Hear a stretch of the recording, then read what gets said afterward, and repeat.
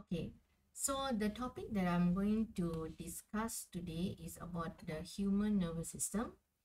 This is in your chapter 1 Form 3 book, right? Now, before I start on the human nervous system, all right, let's look at the topic. Now, this comes under chapter 1, stimuli and responses. Now, before we go to the in-depth about stimuli and responses, let's look at the whole picture. That means the human nervous system. Now, in order for a human being, right, for a human being to produce responses, what are responses? Responses are movement. For example, reading, writing, and also there are responses that you are not aware of. For example, responses like breathing, heartbeat. All right, it happens within our body. All right, but we are not aware that it's happening all the time. Now, when we talk about human nervous system, we are actually talking about how actually our body can produce response. Now, type of response we'll discuss later on, but now let's look at the human nervous system, the whole structure. The human nervous system is an important control system. Let's look at what exactly is the definition of the human nervous system, right? So the human nervous system, right, is an important control system. So it's a control system, all right, in body coordination, right?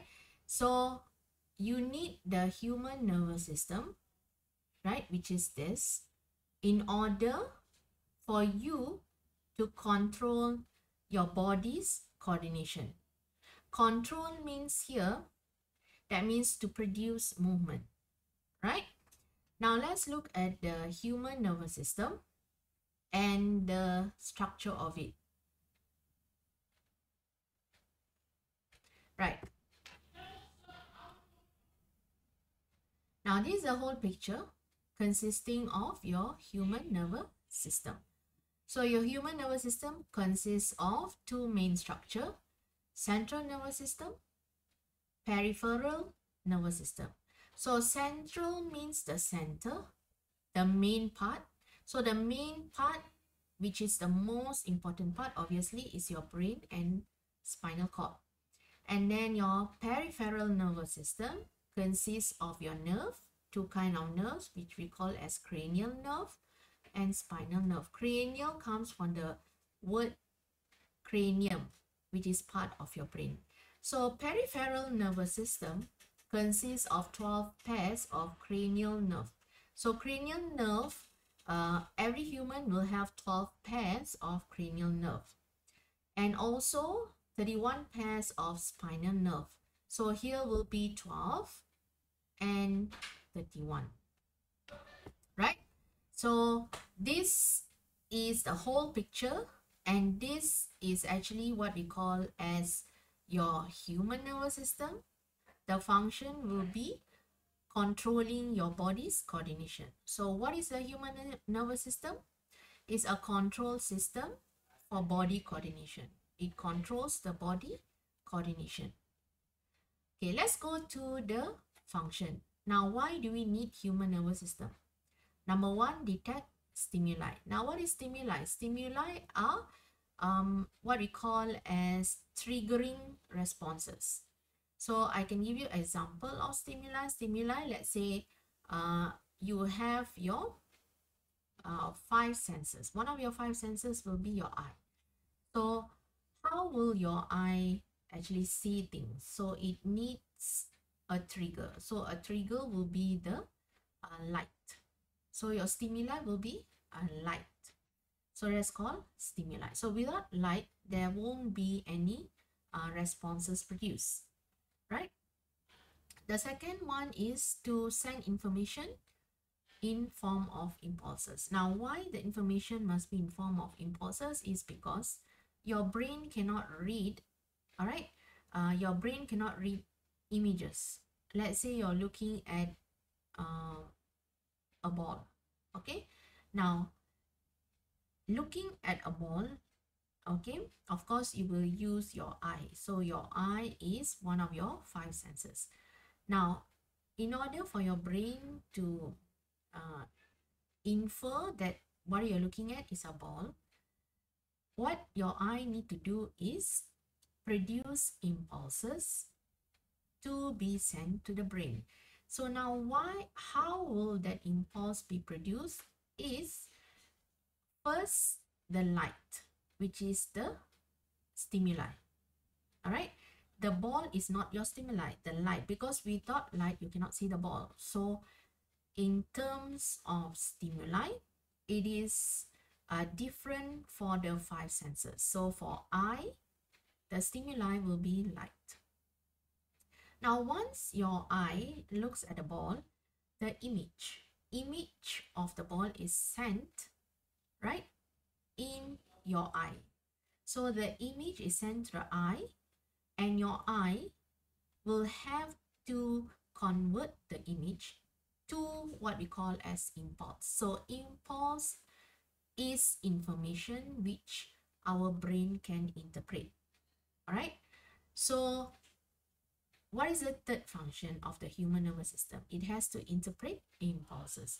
Now, which part of the human system is actually going to interpret impulse? Which part? You have your brain, you have your spinal cord, you have your cranial nerve, spinal nerve. So the part that is going to interpret your impulse will be your brain, right? So that is why we call every part of the human nervous system plays an important role in order for our body to produce coordination, right? And also the fourth function will be to produce responses. For example, if your eye is going to look at the ball and you need to pick up the ball, of course, picking up the ball will be done by your hand. So meaning that the response is not done by your eye, the response is done by your hand. So your brain needs to interpret the signal, which we call as impulse, and send the signal, okay, to the muscle in the hand in order for your hand to move towards the ball and pick up the ball. That is what we call as responses. And of course, this response being produced actually needs the function of your nerve, because how is the impulse going to be sent to the muscle in your hand to pick up the ball? Of course, you need your nerve. All right. So that is why your human nervous system, all right, don't only consist of one part, but four main parts, right? So the four main parts, I repeat again, will be your central nervous system, which consists your brain and your spinal cord. Peripheral nervous system, consisting of your cranial nerve and spinal nerve. So bear in mind, four parts work together to produce any form of response or coordination, right? Now let's move on to another part, all right, which we want to know voluntary and involuntary. Now, voluntary means responses that happens by the processes of your brain. That means you need to use your brain to produce voluntary responses. Now, if you look at your book, there is three kinds of responses here: reading book, withdrawing hand from an hot object, and peristalsis.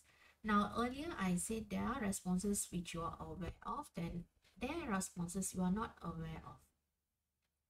Now, voluntary responses are responses which you are aware of. So within these three, of course, reading book will come under voluntary response, right? Because you are aware of reading, writing, walking, and so on. Whereas, of course, withdrawing your hand from a hot object, you're aware, But then this comes under involuntary because your brain does not need to tell you to remove your hand, all right, when you touch something hot. Now, what if you need your brain to tell you, all right, it's hot and you need to remove your hand? Now, this action, if it requires your brain to interpret, it will take time.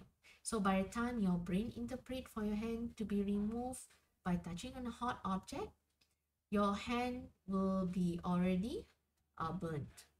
So that means you, a human, okay, will already have burn the hand. Burn the hand means, of course, is something um, like, for example, something that we don't want lah, okay, in a human body. All right.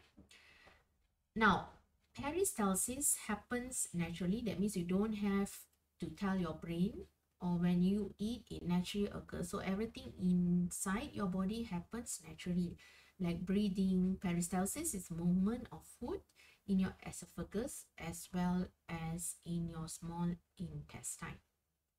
Now, withdrawing hand from hot object, it is one of the example. Other example that we don't want our body to have, to get hurt, all right, to get hurt, for example, will be if you touch something sharp, of course, you withdraw your hand.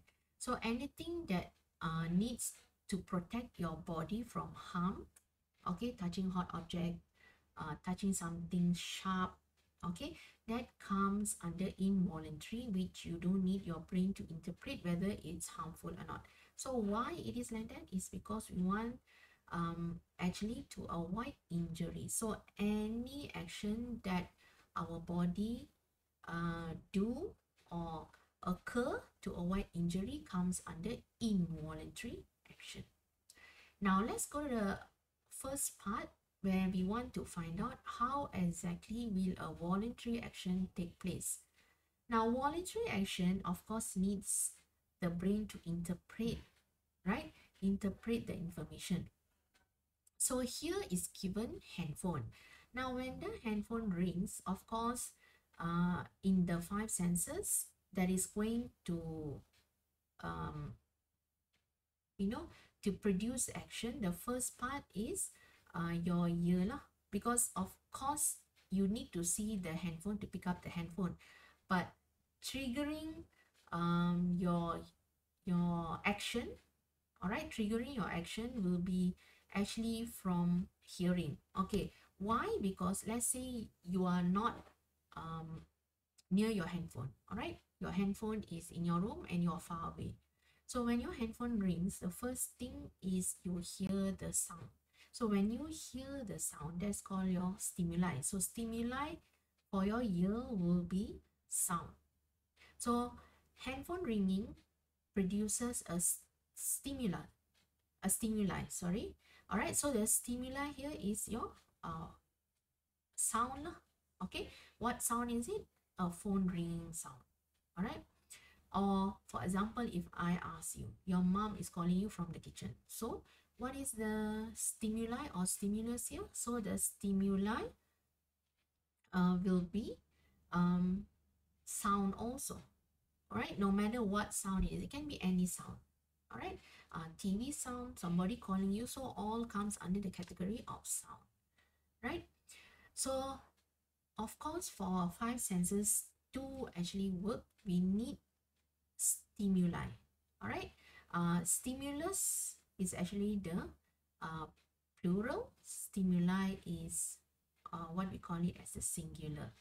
Now, when your ear detects the sound, all right, the sound enters your ear, and of course I said that the sound needs to be converted to impulse because your brain cannot interpret sound, it can only interpret impulse. So there is a part in your ear which we call as an effector.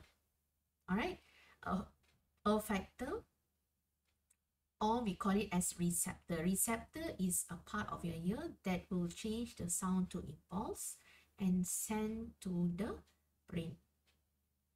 All right, once your brain interprets what needs to be done, it will send the signal back to the effector. Effector will be your muscle. That means your hand, because your hand is going to pick up the phone. And then only will you produce the response. What are you going to do? You're going to pick up the phone, answer the call, or send an WhatsApp. So remember, the part for voluntary action will be stimulus. A factor is where you need to change, all right, to the signal to impulses, all right, and then your brain will interpret the impulse, send the impulse back to the effector will interpret the impulse and produce a appropriate response. So that is voluntary action, right? Now, involuntary action can be divided into two. One we call as voluntary involuntary action involving medulla oblongata. The medulla oblongata is part of your brain. Now, your brain consists of three parts: medulla oblongata, cerebellum, and cerebellum. Now, medulla oblongata will actually control, okay, involuntary action such as heartbeat, breathing, peristalsis, secretion of saliva, all right? Whereas your spinal cord will actually control reflex action. Reflex action, as what I said just now, is actually action to avoid your body from injuries. All right, touching hot object, withdrawing your foot when you step on something sharp, sneezing, and so on. So anything that involves injuries will come under the control of spinal cord, which is not your brain, right? So for example, let's say here you have action where you touch something hot. So when you touch something hot, all right, the impulse will be sent, all right. Now what we have there is a receptor, all right. A factor will actually interpret it to impulse or change it to impulse. So something hot touched by your skin is your one of your five senses. So hot, it can detect. So once your skin detect it as hot, under your skin there are receptor which will change, all right. The information of hot becomes impulse sent to your spinal cord, and your spinal cord will send back information to your hand to withdraw your hand. So it doesn't need to go through your brain. Spinal cord, you know, it is along your backbone. Okay, so it's faster. It goes to the spinal cord, and then from the spinal cord, it goes back, all right, to your responses, to produce your responses. Okay, what is going to produce the response is your effector. All right, you need to understand a factor change, okay, changes the signal to impulse, and the one interpreting or going to produce response will be your effector. So A first, a factor first, then only effector. So that is the part of involuntary actions. So in 1.1, that is what you need to actually know. Human nervous system, type of action, voluntary, involuntary, the importance of human nervous system. All right, so you need to know that in 1.1. All right, so that's all for the topic on 1.1. I hope you understand, all right, about the human nervous system.